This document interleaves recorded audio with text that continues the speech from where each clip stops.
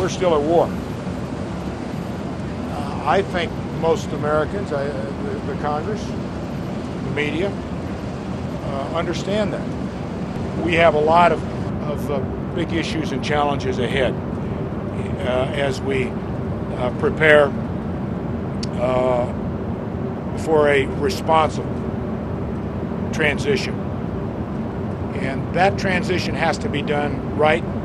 It has to be done in partnership with the Afghans, with our allies, our country as well as Afghanistan, the region, and our allies have a lot at stake here. And our continued focus and energy and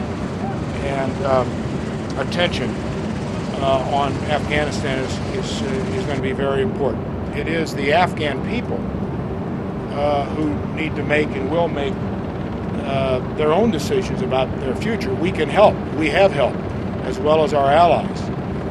But there does come a time when that should be transitioned.